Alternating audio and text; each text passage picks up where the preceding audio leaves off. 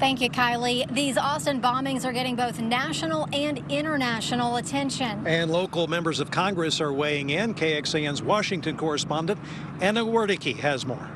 I never thought it'd happen in Austin, Texas. House Homeland Security Chairman Michael McCall says the serial bomber in his hometown is sheer terror. Because you don't know where it's going to happen next and when it's going to happen next. McCall says it's all hands on deck. He says right now 500 federal agents are on the ground in Austin, and the package bombs are being analyzed at the FBI lab in Quantico. We have from all over the state of Texas, state and local law enforcement converging into Austin.